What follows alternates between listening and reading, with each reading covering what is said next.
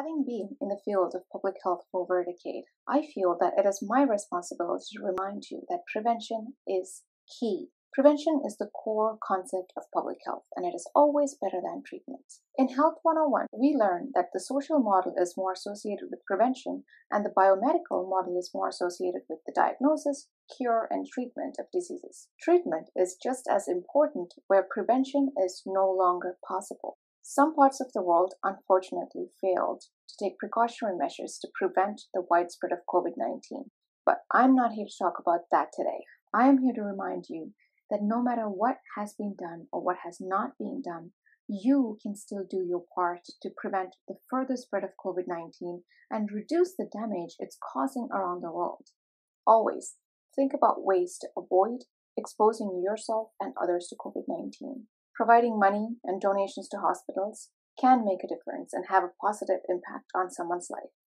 But it is not as powerful as prevention. Putting a lot more effort into precautionary measures, which actually comes from this principle called the precautionary principle in public health, we can find ways to save more lives. As you've heard from me many times, stay home if you can stay home and work from home if you can do that. Today, it's a privilege to be able to stay at home and work from home.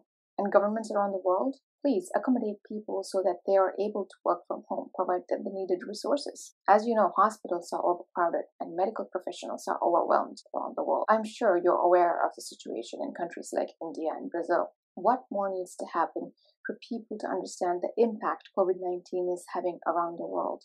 The Institute of Health Metrics and Evaluation at the University of Washington recently came out with a report with projections of COVID-19 deaths in the next coming months. Take a look at it and decide what you want to do about it.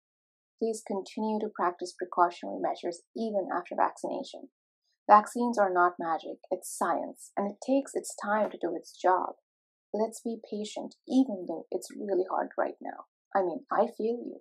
But sacrificing things for a short period of time now will help us get through this pandemic faster. Stay safe. I hope you do your part despite what anyone else is doing. Thank you.